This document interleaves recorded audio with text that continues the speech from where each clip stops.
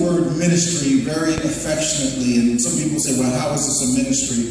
There is a high school that is right around the corner from our Center City location called the Parkview Center High School. And one of the challenges in the Philadelphia school system is that the income that they receive, the resources that they receive to take care of those children is far below what is needed. And then the parents of those children often don't have the income that they need to be able to support their kids in education. But there's a particular group of children, and they are foster children that are within that school district that need help, particularly in the area of graduating. They can't afford their gowns, they can't afford different things, and so we want to make sure that those children are taken care of. And I'm actually doing this every year, that we're very intentional about doing something in honor of my mom. My mom is going to be on the screen in a second, but my mom, she actually passed away about a year and 3 months ago, and I have been very intentional to honor her memory, because many of you know that I am the last of 25 foster children that she raised. And so I'm very intentional around the area of foster care.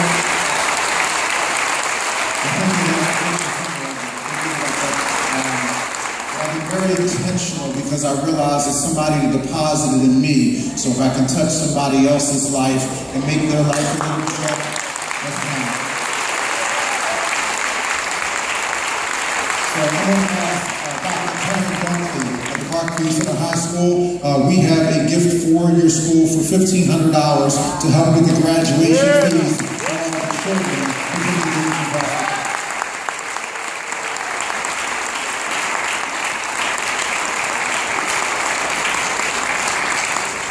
I thank God for all of you. I want to get to the Word of God, but there's one person I have to acknowledge. And I want to acknowledge because I like her. I like her, and I love her. That's my wife. Shane May, she's going to stand up real quickly, and she's coming at this time because we have one last presentation. I promise I get to the Word, I promise. And plus she looks cute standing next to me. She makes me look good.